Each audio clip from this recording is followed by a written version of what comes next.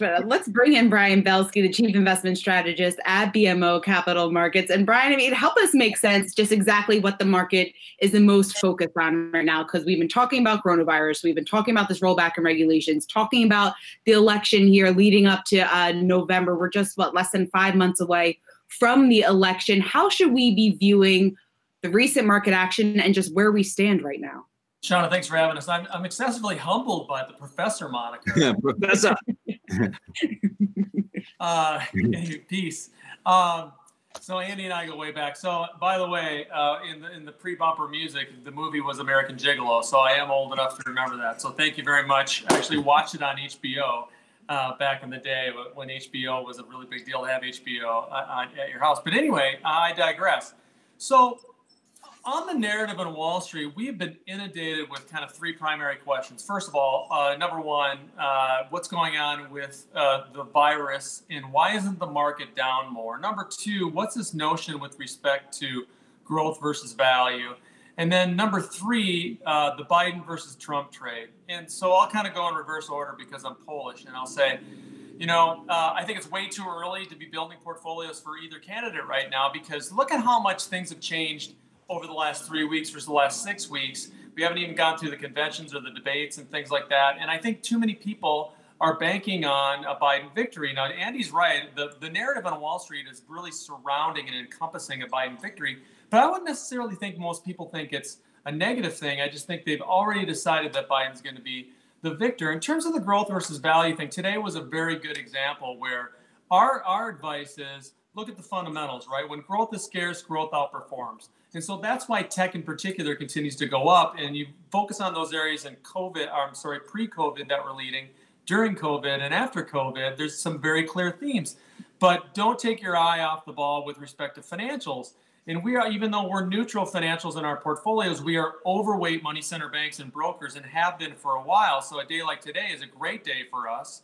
But it's because of fundamentals. You want to buy those banks in the financial sector that have scalable opportunities. Because of low interest rates, it's harder for the regional banks to make money on such very tight net interest margins. And then finally, with respect to the resurgence in COVID, and there's many people, believe it or not, are thinking that the second wave is happening right now. I mean, I think that's a little premature, number one. Number two, I think we as the investment world got way too deep into the weeds with respect to COVID in February, March, trying to figure it all out ourselves. And my advice would be this: control what you can control and continue to manage your portfolios accordingly. Stop trying to forecast the curve and things like that. Let the professionals do that. Do your job and do your portfolio job. And that's what our advice would be. So again, way too early to be jumping to conclusions with respect to the second wave.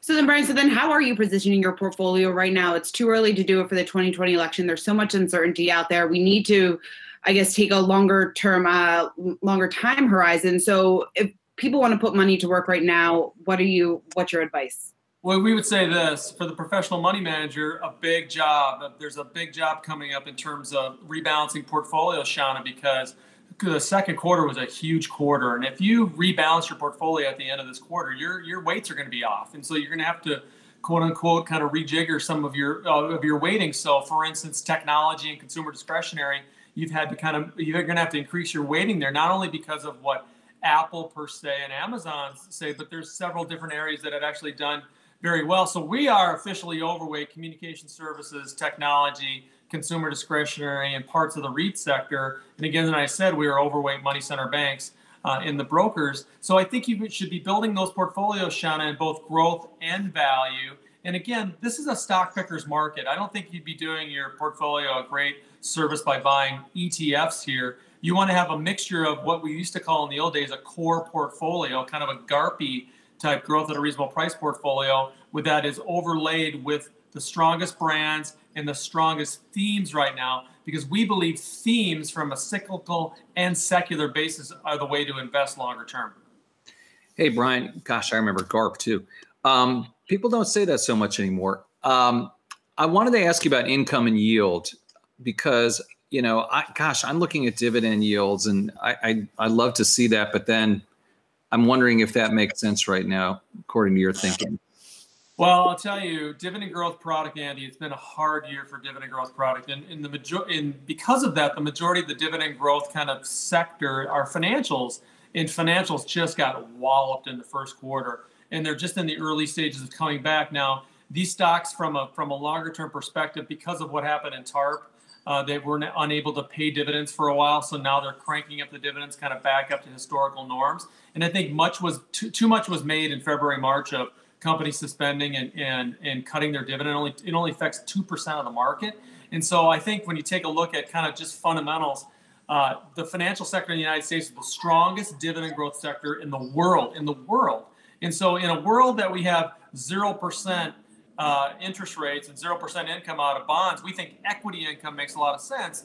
So U.S. financials is a part of that. Technology is part of that. Healthcare is part of it. There's some also industrial companies that are showing strong dividend growth. And real quick, I just want to get your take on the data that we got out this morning, because we haven't talked about the additional 1.5 million people filing for jobless claims. We still have around 30 million Americans unemployed. How is the investment community?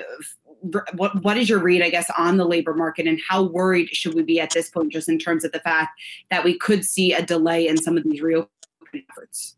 Yeah, it's an excellent question. And I think it harkens back to what we were warning people in March and April, that these initial forecasts were way too negative.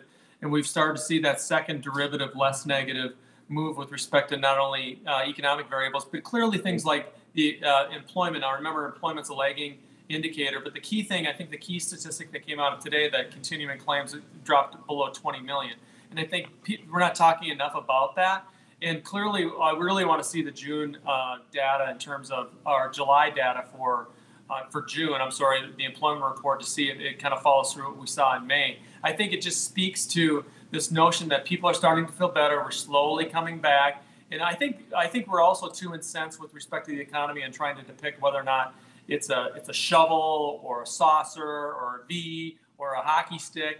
I think what we have to understand is, after the financial crisis was the slowest, grindiest economic recovery in post-war history. I mean, we've never seen this before. And I think we're going to have another slow one. That does not mean the stock market can't continue to go up. It just means it's going to take a while for all the economic engines to get going.